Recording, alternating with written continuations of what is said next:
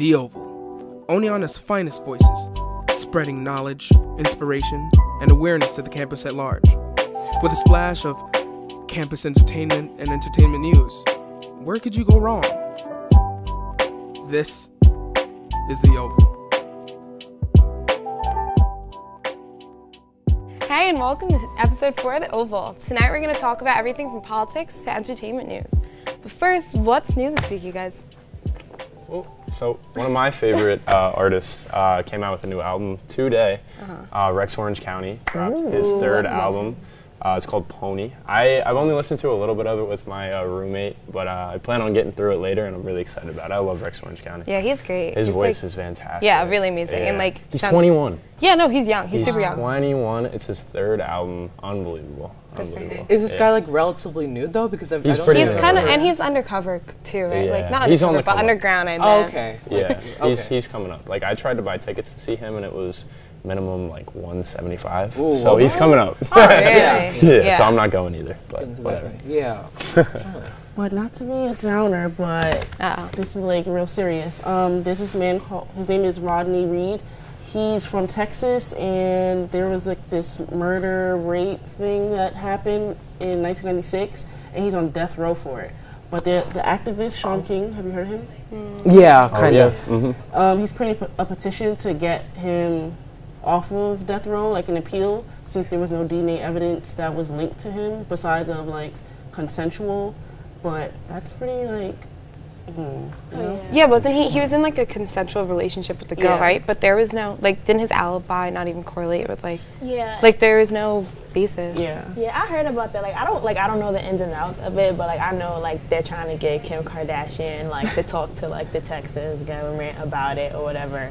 And I've heard some people say that, oh, like Texas doesn't want a lawsuit, so they're not gonna release him. I didn't understand what that means. Yeah, I didn't delve too deep into it, but it's I don't know, it's like a weird story. They said her fiance was the one that actually killed her, but like the DNA evidence from that time isn't like substantiating what's really happening. So I'm just like waiting to see what's gonna happen. Interesting. Yeah. So corrupt. What about you, Bhanu? What about me? Oh, let's see. Recently, at the start of the year, there was a whole skirmish from the commuters and residents about the parking issues that happened on campus. And only recently has there just come a new email from the president of SUCO that says, we figured some things out, we've moved some things around, or, you know, we've decided to move a couple of different spots around, like expanding the commuter lot in the Hunt Union parking lot, where all of it had been taken away and a lot of it had been given to faculty. So that's just like one of the small changes that they have proposed. They said they're going to do that in the like break in between fall and spring semester, and so when we come back in the spring, it should be a little different, and they're going to see how that works out. And I think it'll be good. It seems like from the email that they sent, it took into account like a lot of the things that students voiced at the student forum that they had to ask about like what we should do about the parking. So you know, all goes well. I'm really hoping that it works out because I'm still a commuter and I still have one more semester to keep driving around. So so you do know, drive. Yeah, because I've heard you talk about it a lot. So yeah, you know. So at the start of this semester, it was kind of like troublesome and getting used to the changes, and like, so if they find a way to kind of fix it in the best of both worlds kind of thing, so be it. You know, I'm excited to see. Yeah. All right, guys, we have to take a short break, but we'll be right back.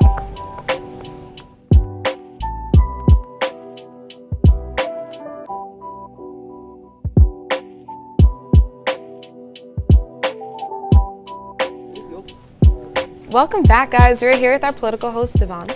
So what do you have for us tonight? Alright, so we are at risk for another potential government shutdown, which may occur in 17 days. November 21st is the deadline. As you all know, the last government shutdown lasted 35 days, was the longest government shutdown in U.S. history, and it cost over 300,000 of workers, federal workers, to be out of work, and a good portion of those workers still had to go to work. They just couldn't get paid. So what are your thoughts about that? And President Trump did say yesterday that he like toyed around with the idea a bit about just letting the government shut down. So. Well, it's exciting, huh? It's exciting. I think it sucks. I just don't understand. Like, First of all, what does this depend on? Like, well, from my understanding of it, I think they're trying to plan a budget. I think, don't quote me on that because I haven't really looked that far into it, but I do know he's toying with the 11-day shutdown because, as you know, they're pursuing impeachment proceedings against him. So, you know, he's petty. He's a petty person. Yeah. You read my mind. I was sorry. No, it's okay. I was saying, like, he's really toying around with this government because he has the power to.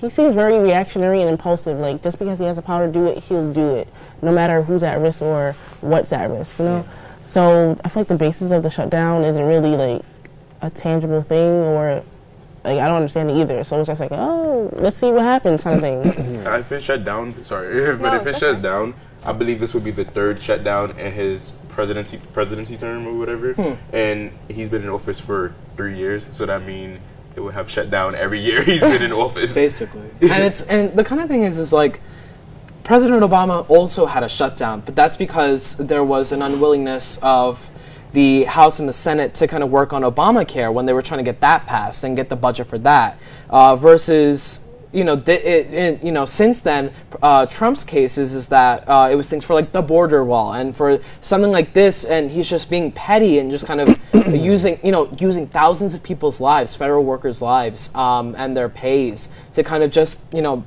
have a back and forth and just try and make a point. And it sucks, you know, like we can't keep doing this, and we certainly can't afford to keep doing this. It sucks. Like, I'm just gonna keep saying it sucks. I just think that like it's not just him who's involved in the shutdown. Like it's not all on him. It's just the fact that, like, I always talk about this, like, it's just so polarized politically that, like, I feel like no matter what the guy tries to do and vice versa, like what the Democrats try to do against him, it's just not going to work because no one listens to anyone anymore. Like the House, everyone like just is against everyone when it comes to the right and the left. I mean, it's super unfair that people have to lose out on money, people with families, especially around like the holiday season, like November 21st, like you said, when everyone's when everyone's trying to get that extra couple of dollars to spend money on, you know, their kids and stuff. It's super frustrating. I just wish that people could just sit down and have a conversation and they could maybe figure the budget out like a politician should do, unfortunately, but it just doesn't seem like that's going to happen. Yeah, it just sucks that every year it's always around the same time too, because like last year I think it shut down like a week before not Thanksgiving, Christmas, and it went well into the new year, like to what I forgot the exact date, but it was like the middle of January it went into, and it caused a lot of things to back up, so yeah. Well, it's unfair. I don't see what it's going to accomplish besides, I guess, what is it going to do? Bully people into China? Exactly. Like, I don't understand. But thank you for that, Dovonne. We'll be right back after we take another break.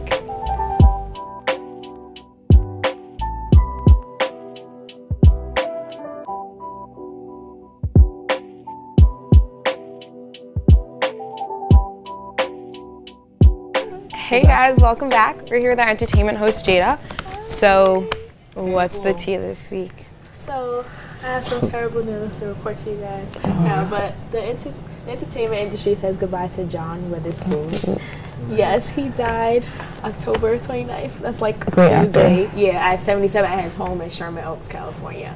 And, you know, we talking about Friday. We talking about Pops. We talking about Grandpa, like the Boondocks, everything. Right. So, you know, this kind of like has shaken the industry up a little bit, like especially the Wayans brothers, like they were like this close to him, especially on the sitcom, because he played Pops. Like he was like a lot of father figure. Yeah. And you know, I'm just in disbelief because you know, like he's very funny. He was a comedian. He was an actor, and I feel like he taught lessons, especially like in the Friday movies. Like he played Ice Cube's dad. Like I said, like he's like that father figure. So like this. I don't know, like the whole entertainment industry is just like in such disbelief. But 77, that's pretty young. Yeah, I think like, that's true too. And like nobody knows like how or why he passed away. It's just, I don't know. Like, how do you guys feel about that? Like, I don't know. Do y'all know who? Like, do y'all know who he is? I knew of him. I knew of him from his character in the Boondocks. Yeah, and it was okay. And so you know, so I used to watch a little bit of that, like. On Adult Swim late night, you know, and stuff. So so when I read that was him, I'm like, you know, I felt awful because you know, no shade, you know, he's a black icon. So you know, he's all like the black movies and the black TV show. Right, yeah. I feel like some actors are just like larger than life, so it's like you feel like they'll live on forever, and when they do pass, it's like you weren't expecting it because they've been around for so long and they had these staple roles in black culture and like entertainment culture. So it's like he died. But think about it, like he's not somebody that's not. I'm not gonna say he's not big, but he's not somebody that's like talked about a lot. Yeah. But I think that's what makes him more like I agree with that. Because you know, it's like they were like, damn, like this is somebody that's the voice of Grandpa and the Boondocks. It's like all I hear is John with the spoon. Like you was in Soul Plane, acting like the blind man, touching women's booties and stuff. So it's like it's just we just know him for that role, and I mean like I think he will be missed. He definitely missed. Because every time I'm gonna like watch a whole episode of the Boondocks now just because of him. Like I just hope they better not replace him with nobody like in the show, because I heard the Boondocks supposed to be coming back. Yeah, they are coming back. Yeah, so you know, like it's hard, especially when you want to make reboots and recast stuff like that. So I'm just in disbelief that it happened. So what do you think? You think they should like kill off the character or something? Or how do you think that should go? I don't know. Can't they like reuse the voice? They could. They could do that. They could do that. I don't know. Yeah. If they find someone like almost exactly the same, but even then, it's kind of hard to replicate exactly everything that John Witherspoon was probably doing with that character. Yeah. You know, so. I know BET gonna probably play Friday like a bunch of times. So you know, like on repeat. on repeat over and over and over, or like they're gonna do like a whole shit like John Witherspoon. Probably. And I think it's good that the networks do stuff like that because I feel like it's important that people know who he is. But isn't it crazy how all these like great stars are only recognized in death when they were alive? They weren't recognized before, or that they get recognized way more. You know, once they die, it's like, oh, well, now let's take a look at all the things that they've done, and it's like, well, I wish there was maybe a chance to do that for maybe him and maybe other actors way before they, do pass or something. But I appreciate actors like that because even though like he's not an Academy Award winner, he's so like people are gonna remember him for the roles that he played on television and the roles that he played in film. And I feel like those are the best actors. Cause they always talk about how Jackie Chan don't got a Emmy or how Leonardo DiCaprio didn't have one and now he has one. But I feel like people always remember you for the roles that you play, and I feel like that's way more important than some trophy or some whatever Golden Globe or whatever that they get. So that's all. It takes like true talent to be recognized for the stuff that you've done, regardless if you have a trophy or not. Like if people get upset about your death, and like even if you aren't like a very large actor or whatever, I think that even speaks more volumes about what kind of a person and an actor that person was. I think it's just like that kind of a thing. All right, thank you, Jada, so much. Unfortunately, that's all the time we have tonight, guys. But stay tuned every week. Don't forget to follow us on Twitter @TheOvalTV, and we'll see you all next week. Bye.